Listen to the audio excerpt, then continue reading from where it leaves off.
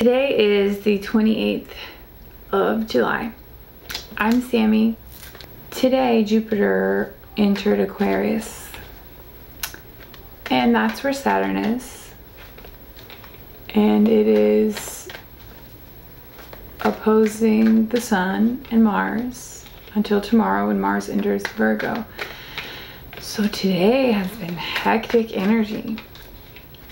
What happens is Jupiter likes to expand on things, good or bad. The crypto markets have been going up.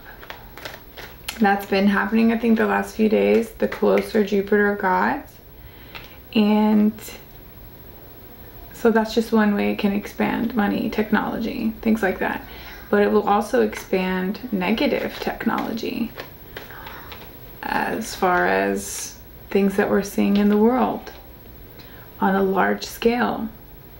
Saturn is there in Aquarius, and so this is just a very important moment today. So I wanted to get on here and talk about it.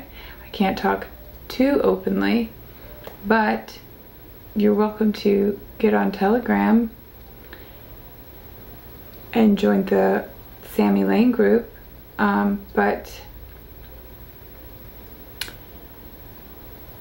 So Saturn imposes restrictions, and so unfortunately we're starting to see those limitations and restrictions being imposed on the people, which is Aquarius, and knowledge. Aquarius is the knowledge bearer, and it's about bringing information, it's about transferring information, teaching information,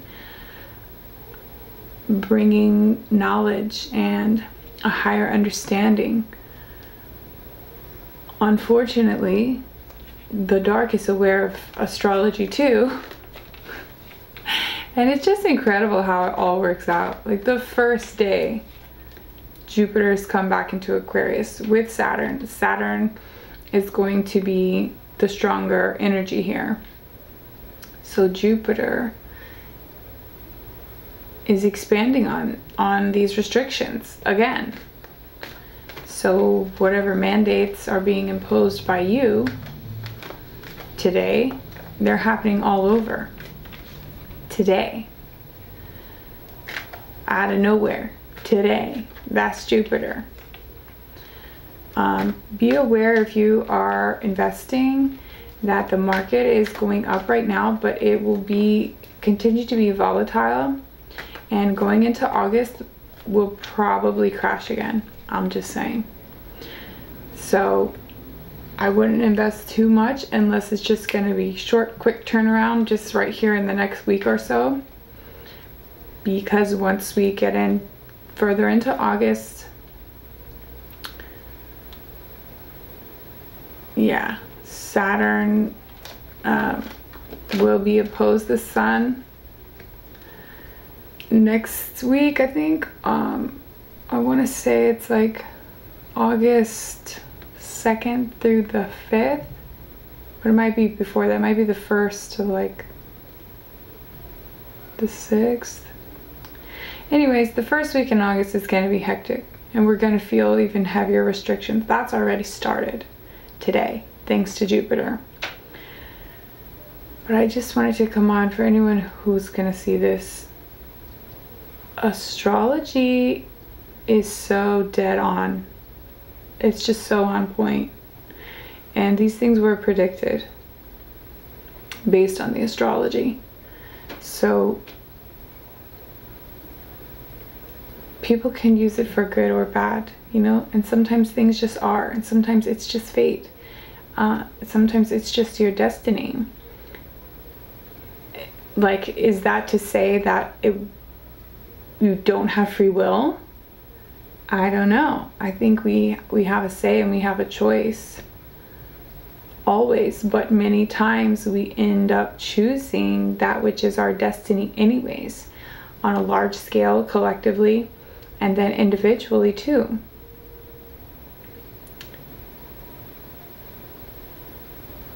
Just thinking about this energy, it's like it's been ramping up, you know, And with all of this Mars here in Leo, up until I think tomorrow on the 29th, Mars will go into Virgo. But right now, Mars in Leo, Sun in Leo, people may be wanting to express their opinions. People may be hot-headed and feeling this fire of really wanting to fight for what we believe in. So that may be another reason why we're feeling oppression coming from the other side as well, in order to combat that. Aquarius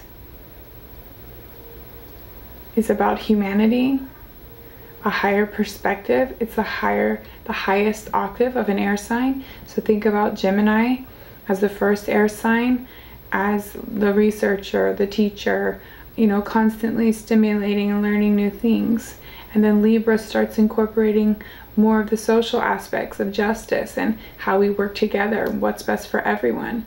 And then Aquarius brings in the higher knowledge of otherworldly, alien-like, eccentric, and artistic, creative ideas that are very progressive, that can involve technology, AI, medicine.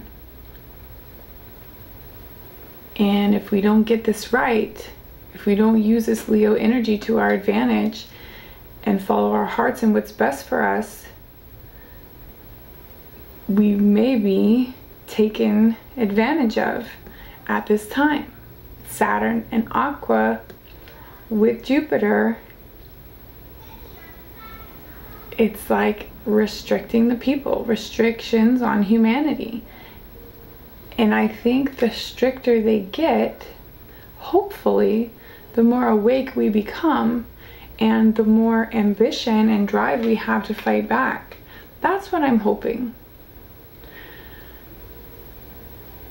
Do not get upset or fearful or allow this energy to drain you.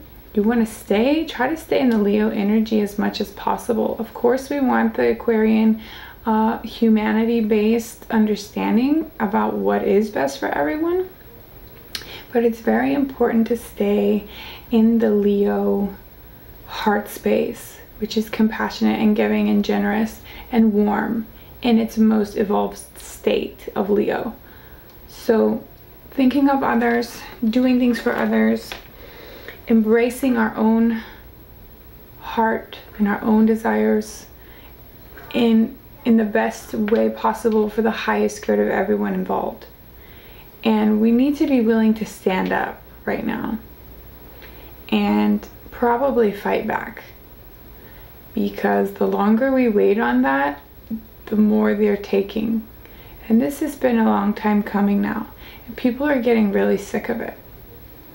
So I'm hoping that we see this change soon. It will progress into Virgo when people get more analytical and they want to see facts and data and really collect and gather the truth. Virgo doesn't skip a beat. Virgo's on it. And we're going to have Venus there and Mars there starting tomorrow. So decluttering is really great right now. Reorganizing your life. Many people will feel the need now to pivot in career or relationships. You may be finding that things feel toxic or restrained or just stagnant. If the energy is stagnant and not moving one way or the other, you may be deciding to cut that out. That person, that relationship, that job.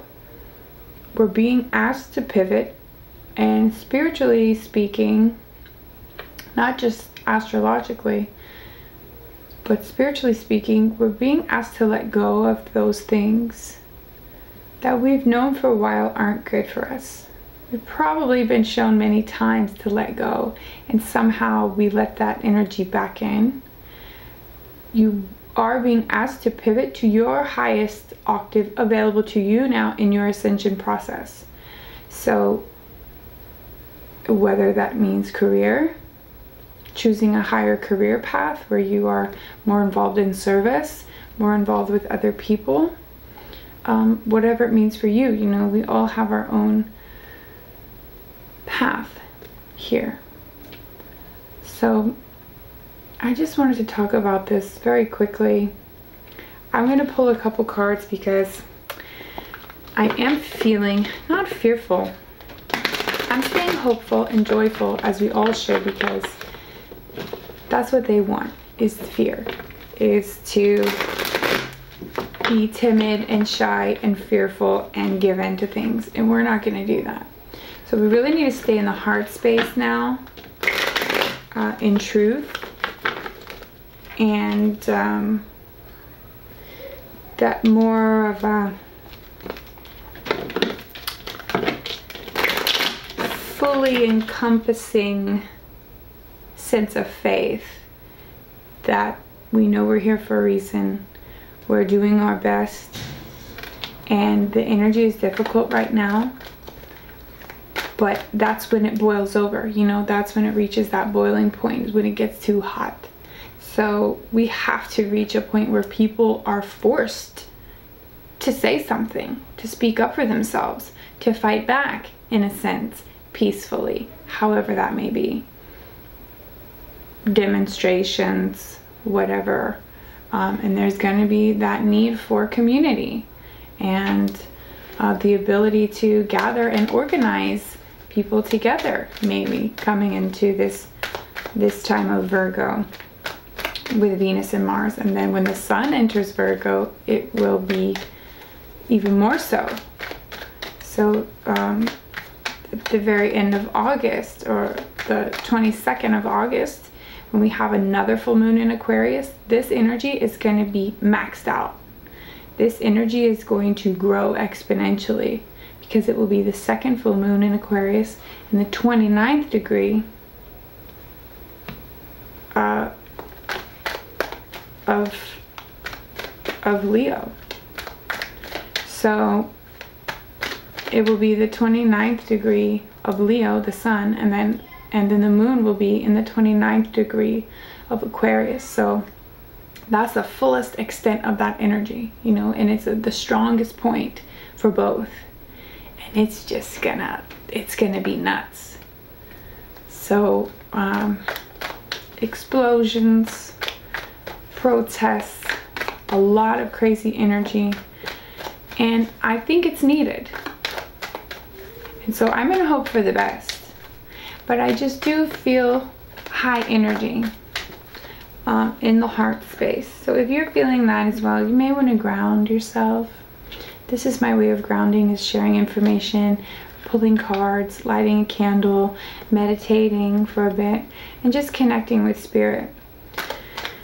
So when we do that, if you just open, if you practice opening your heart chakra, breathe deeply through your nose and focus on this point in your chest, in the center.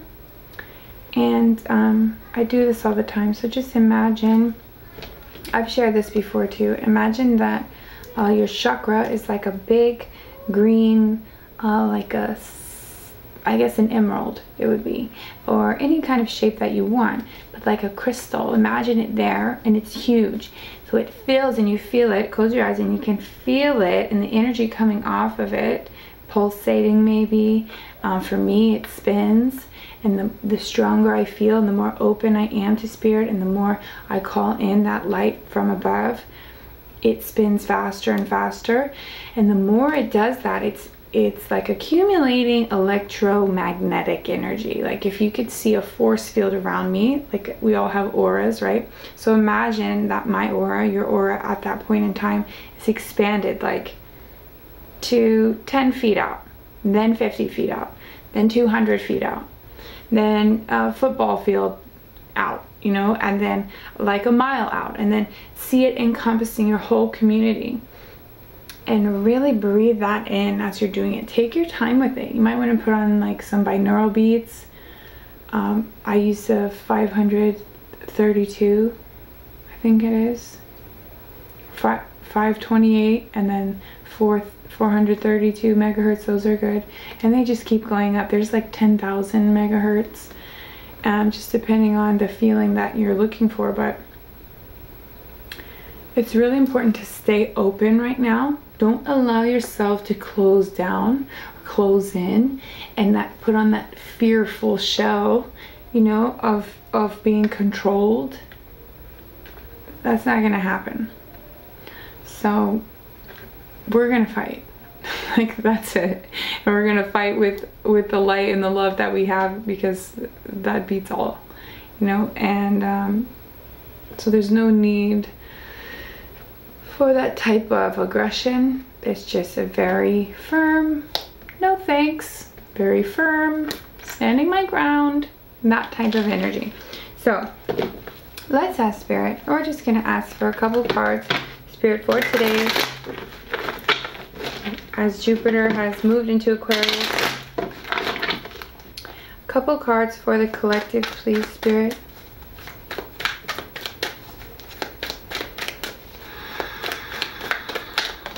Okay.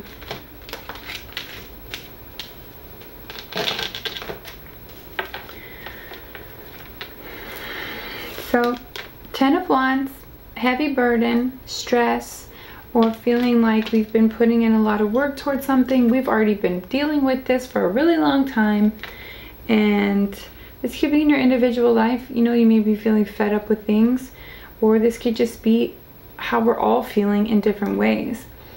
Humanity as a whole, for what we're up against together, but also how we feel individually combined.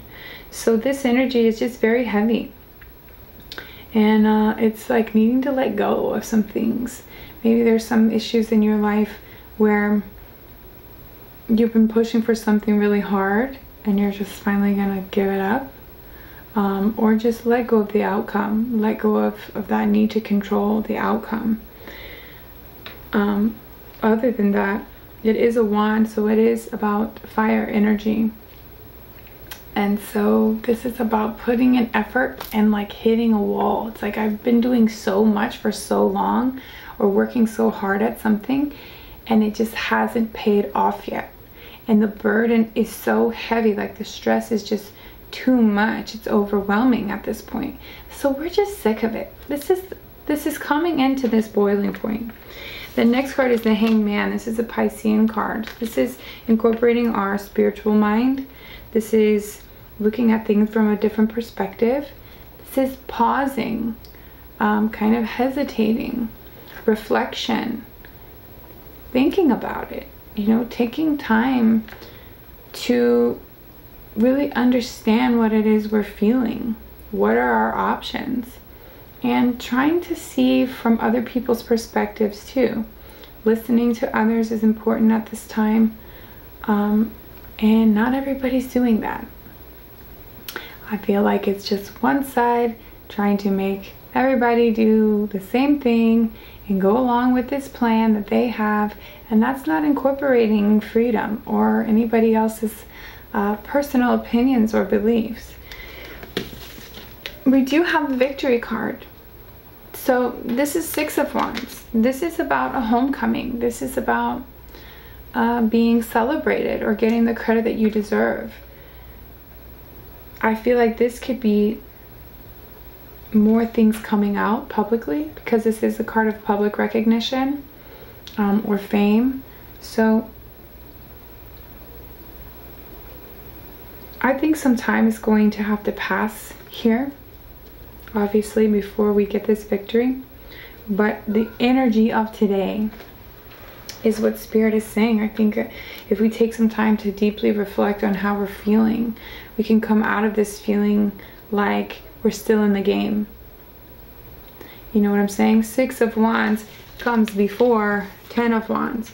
So it's like if we really sit and think about this burden, how heavy we may be feeling, and we take the time to recuperate ourselves, relax a little bit, look at it in a different way and reflect, we can really come to that understanding, to that place that we're not done yet. We're not even close to being done.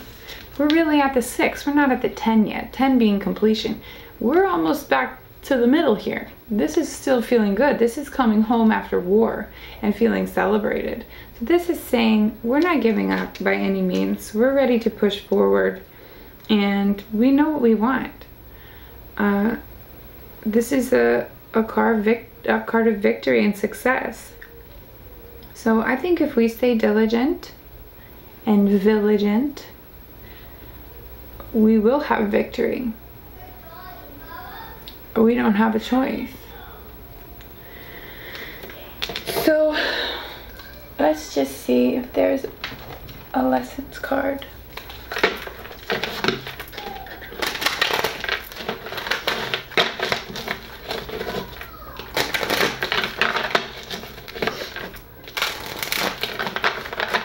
Spirit, please give us a lesson. What lesson are we learning as a collective at this time? What are we being asked to work on at this time for the collective, humanity as a whole, please? Well, so a few popped out. We have fear, we have worry, absolutely. Okay, so we've been living in fear for the last year and a half. I mean, we haven't, but majority of the population has, right?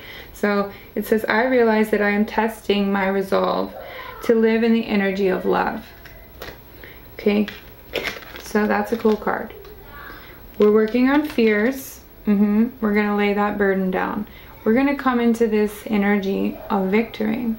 And what's cool is, after this worry card and fear, we also got success, which is that same energy of the Six of Wands. So the worry card says, I am learning that worry doesn't change the outcome. And that was that feeling I was getting about control and needing to control that outcome. So we know that worrying doesn't do anything. We're going to have to act. First, we're going to have to collect our thoughts and data and truths and our beliefs, and be sure that we stand firm in those beliefs, of course, before we're ready to push forward with that and actually have a say and figure out how we're going to do that and organize without things getting out of control. But regardless of this, fear and worry, okay, this is what we're putting away. That's ridiculous. And that's what they feed off of, okay? That's what pushes their agenda. If we didn't have this fear, they would have nothing. So in the end, we need to think about how we can have success. Let's focus on the positive here of what we can actually do in this moment. What are our options? We need to be planning for future circumstances, whatever that may be, both sides of the spectrum and anything in the middle, you know, planning for any possible outcome. But it says success. I know that there is no greater goal than to love. So ultimately, we are being asked to love others, but also love ourselves, enough to stand up for ourselves. Even if we're the only ones, even if there's no one else there, there will be others there, because there's a lot of us. But you know what I'm saying? We can't give up. We're not giving up. We need to be in this energy of victory as it stands now, in order for that to come into an even more amplified version of that manifestation, because we know we can have this victory. We know what we want as a collective, and we're tired of persecution and fear and propaganda. So in order to have success, we got to be planning, and we got to be pushing back. And that's going to start real soon here. We're going to start seeing that here on the home front, because it's been everywhere else in the world over the last week, and it's time to come home to the good old US of A. So please be blessed. Write how you're feeling in the comments for whoever watches this video. And I will see you guys in the next one.